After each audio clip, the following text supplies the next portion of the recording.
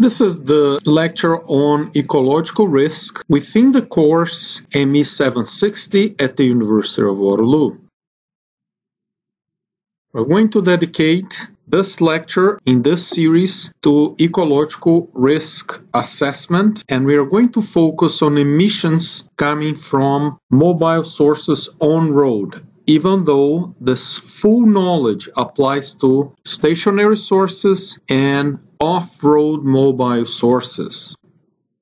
I'm going to introduce the basic concepts in ecological risk assessment, and these include points that we need to address when we are doing calculations, when we are collecting data for the risk assessment, and when we are interpreting the results from our risk assessment. Ecological risk assessment is composed of the idea of getting a source, which could be a stationary source or mobile source, seeing direct pathways, which is direct inhalation in humans and direct inhalation by animals, if you will, and indirect pathways. Most of the food web will be contaminated through indirect pathways. We need to assess and characterize the exposure from the ecological receptors from mobile or stationary sources. To do that, we need to select the habitat scenario. Let's say we have a road that goes through a national park. That road will have heavy-duty trucks. Ecological scenarios that we have, be it national parks, forests, it could be ecological areas where we would have marshes, it could be desert, but that's also ecological areas that need to be protected. We will represent the habitat by the food web that predominates in that habitat. And we're also going to identify the ecological receptors within that food web.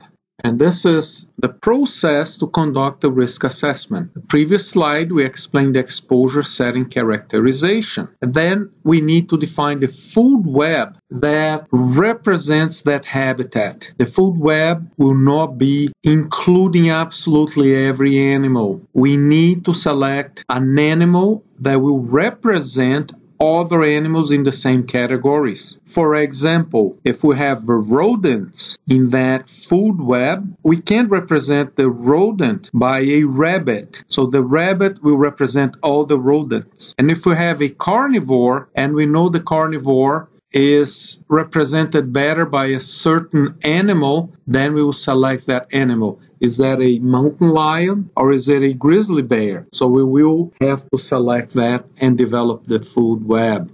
Luckily, when we were developing the US EPA federal protocol, the screening level ecological risk assessment for air toxics, we defined a series of templates, a series of well-defined food webs that we can use for most cases, and we can also adapt that one and create our own food webs. And then we need to select assessment endpoints. What is the endpoint that will cause an impact in that ecological system? And we identify measures of effect. We will see that our identification will be very similar to the human health hazard quotient. And so it will be a ratio, and if it goes above a certain level, then there is a measure of effect that is a real negative impact. When we're defining our food webs, but we need to identify in that food web who will represent the guild. And this, I said, a rodent would be a rabbit as an example. The carnivore bird, it could be a falcon or it could be an eagle. We need to identify who will represent the carnivore bird in that food web.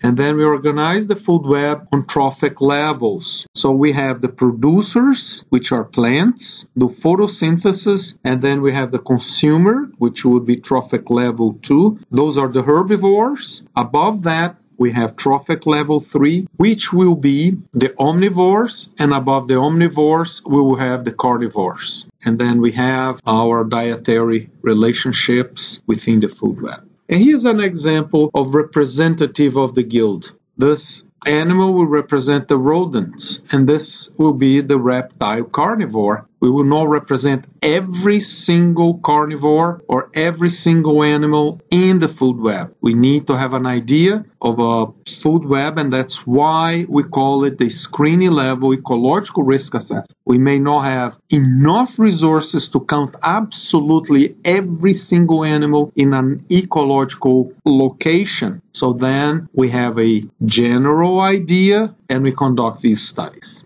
Concept of biomagnification. I have to tell a small story here regarding pelican. Long time ago, people would spray fields with pesticides, and the main one was DDT. DDT had concentrations that would be so small, people thought it was very safe. And then it would be washed from the soils, it would go to rivers and marshes. Algae would absorb that, but the concentrations again would be so small, no perceived problem. But I like to give the example of salt. We eat salt every day and we excrete salt from our bodies on a daily basis, maintaining an equilibrium. We're not accumulating kilograms of salt in our body, but we cannot do that with certain compounds. DDT is one of them. So the concentration in algae grows because algae does not know what to do with it. It stays in the plant tissue.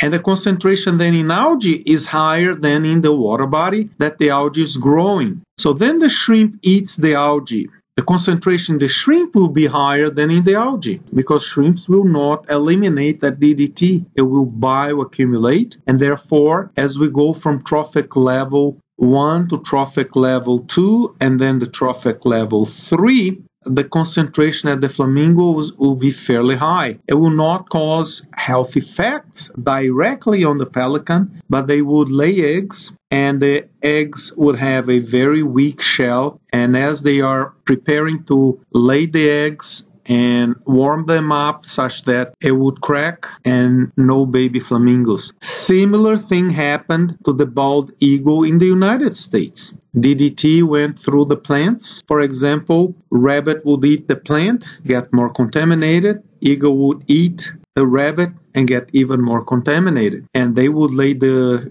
eggs, the shells would be weak, and they could not have baby eagles, almost went into extinction. So this is one of the reasons we need to understand biomagnification when we do our calculations, our mathematical models for ecological risk assessment. Biomagnification uses a property of these chemicals, and it's called a log of KOW. We addressed this on the Fate and Transport lecture. This is the octanol water partitioning coefficient. We don't address this directly because it changes many orders of magnitude. So we work on the log base 10 of KOW. High log of KOW indicates that the chemicals are lipophilic and they are low water solubility. These chemicals also must be persistent, meaning they will not degrade over time, and the body does not know how to metabolize those chemicals, and therefore they stay in the body and they accumulate from one trophic level to the next. Very important topic is allometric equations. We will not be able to test 100,000 different chemicals in every single animal in the world. So if we have to protect birds, we need to be able to test on an animal that's not very expensive and it's not threatened from extinction and propagate the information. Fortunately, along these animals, there is a strong correlations on metabolism, body size, body mass with surface of the body, etc. These correlations are very accurate. They're not perfect, but they are very accurate. So we can test chemicals on chicken and then propagate the reaction, the lethal dose, the doses that will cause health problems, etc. from the chicken to small birds or to the eagle without having to test these toxics in these animals. Same thing goes for mammals. We can test them on small and cheap to test lab animals and propagate all the way to cows and deers, top carnivores. I will cite here in this case an example on allometry to review how important this is. In the allometric studies, biologists detected that a mouse will live for about 2 years and the heart will pump about 1.5 billion times. A blue whale with a heart the size of a car will live 200 years and the heart will pump about 1.5 billion times, about the same amount as the mouse. If you have any questions, please do not feel shy to email them to me. Thank you very much.